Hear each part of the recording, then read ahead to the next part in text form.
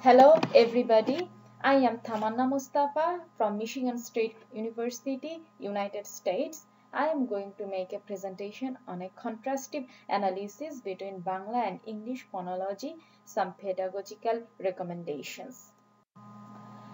Bangla is an Indo-European language and it is an Eastern variety of an Indic language closely related to Sanskrit. Bangla is spoken by more than 100 million people in Bangladesh and in the eastern part of India. Now, this study will focus on the standard colloquial Bangla, although Bangla has many dialectal variations. On the other hand, English is one of the most widely spoken languages of the world, and this study will follow the phonological norms of British English, although English also has many dialectal variations. Regarding contrastive analysis, as we know, according to Lado, the contrastive analysis hypothesis is based on the belief that students transfer the habits of the native language in learning a second or foreign language, and the structural features of the target language that are similar to those of the native language will be easy to learn, while those that are different will be difficult. So the purpose of the study is to point out the difficulties that native Bengali students might face in learning English pronunciation, and the study will do so by contrasting the phonological systems of standard colloquial Bangla and British English at both segmental and supra-segmental levels.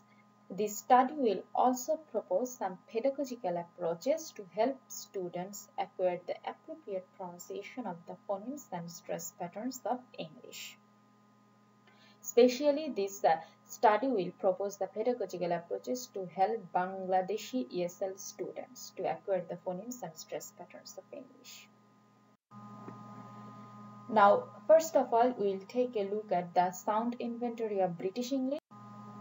Now here is a chart of British English consonants.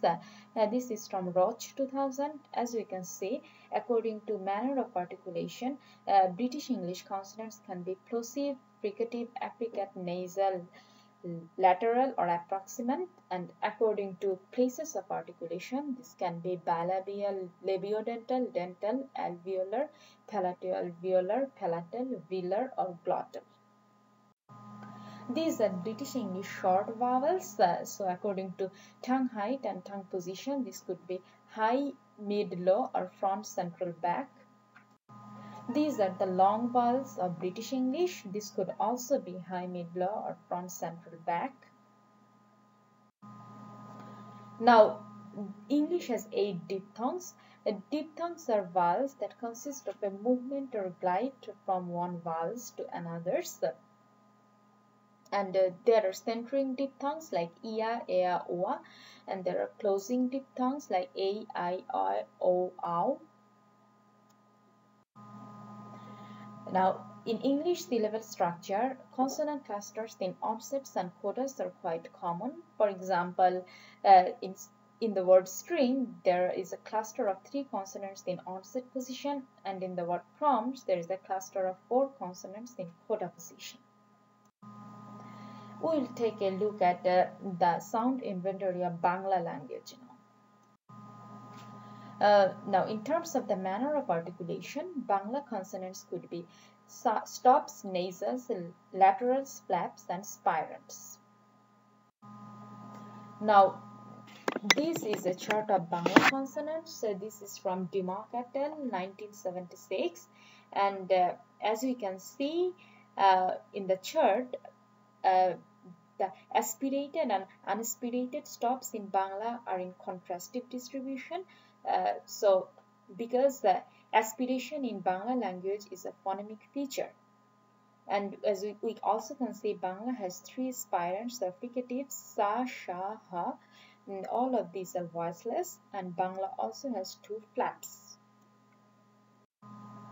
These are the vowels of Bangla, and according to tongue height and tongue position, this can be high, mid, low, mid or low, and front, central or back.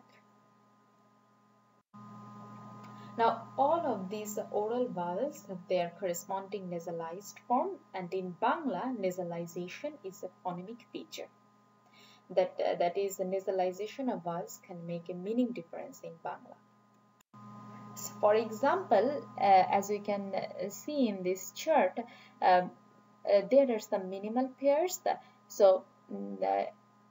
As we can as we see in the first example, in the word kacha, the meaning is washcloth, but if the oral vowel a is replaced with its nasalized form kacha, the meaning changes to young. So there are other examples also that proves nasalization in Bangla is a phonemic feature. On the other hand, in English, nasalization of vowels is not a phonemic feature, and although all the vowels of Bangla can be short or long, vowel length is not a phonemic feature in Bangla. Now, in Bangla syllable structure, initial and final consonant clusters are rare or almost non-existent, but medial consonant clusters are frequent. And one characteristic feature of Bangla medial consonant clusters is that almost every consonant can be doubled or they can occur geminate. And here is an example of minimal pair.